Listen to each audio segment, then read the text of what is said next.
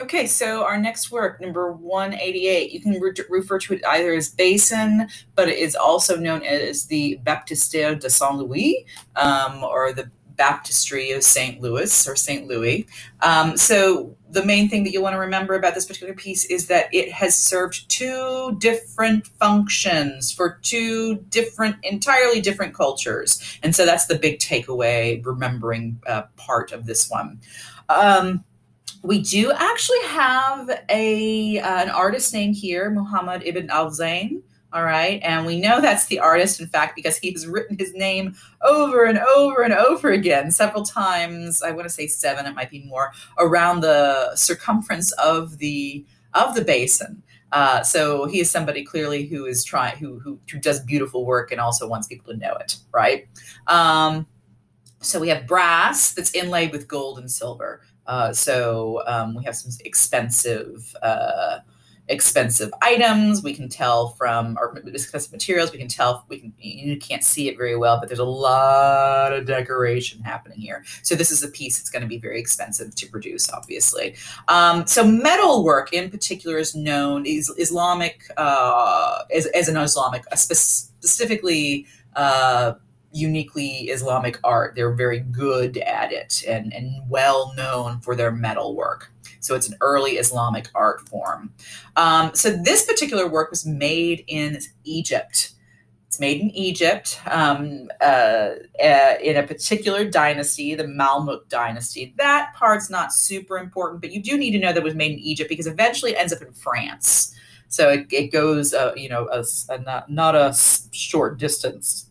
The first function is that it was used for washing hands in official ceremonies. What do you mean, washing hands in official ceremonies? I mean, before you sign an important document, or perhaps before you partake in an important meal, before you partake in before you do something official that is supposed to have some kind of reverence. And I don't mean religious reverence. I mean just kind of general kind of a posture of seriousness or importance.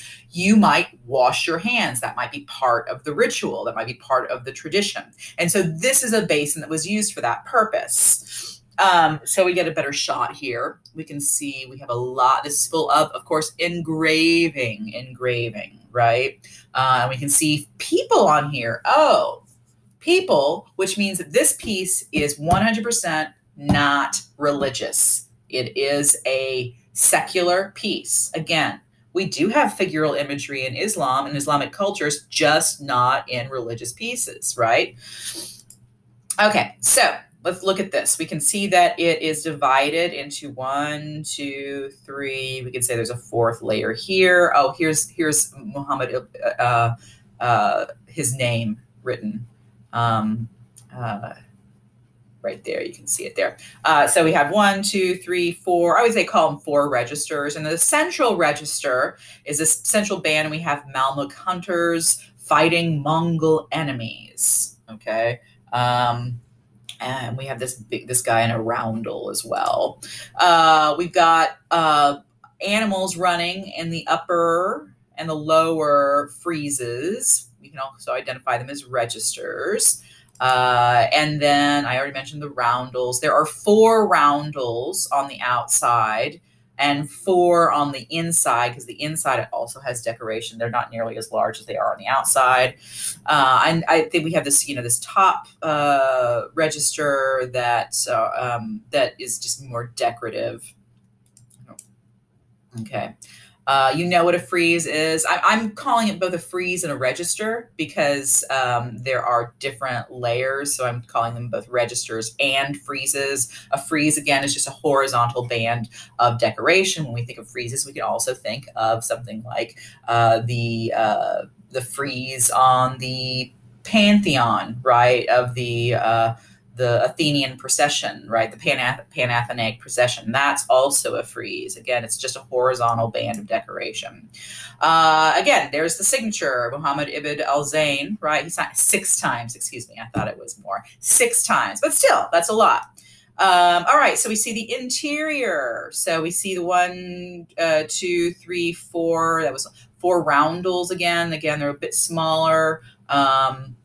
We get some better views of this, right? Of the fighters. Okay. So, and they're also vegetal forms, right? So forms of, not necessarily flowers, but vines and things like that. And that fills the whole background, or the whole base, right? And in fact, it looks like every part of this has some kind of decoration on it. That should remind you of something. Think about what that reminds you of. So we have decoration everywhere. There's not anything, anywhere you can look where there's not something to see and to admire. That should remind you, of course, of horror vacui, the horror of the fear of empty space, right? Let's see here. And when you think of horror vacui, of course, you're going to think of the Pyxis of Almugera, right, which we studied. But that comes about 400 years before this piece. So this one was made in 968. Remember, where was this made? It was the Umayyad dynasty, and they were located in Spain, right? Very Ferris Bueller of me. Okay, so we go here. So, and this is made 1320. So we are time-wise in Europe, we're in the late Middle Ages there, right, in Europe. And so, yeah, there we are time-wise. We know all this already, but again, there's that horror vacui, right? All right, so there was a change in function. Eventually, this basin ended up in France, and it got used in baptism rites for newborn, not just anybody, but newborns of the royal family. And that began in the 17th century, so in the 1600s. So about 300 years after its creation, it ends up in France and starts getting used for baptisms. And we can see, I think it's on the interior. We can, or it might be the exterior. We can see on there is a fleur-de-lis, and you remember fleur-de-lis from when we looked at Versailles, right? The fleur-de-lis is the French symbol, the symbol of France, and there's a fleur-de-lis on there. And you might wonder why is there a fleur-de-lis on there? It may have been added, or it might have been there originally. Why it might have been there originally? Well, you want to watch the Khan Academy video about that. Okay? Thank you.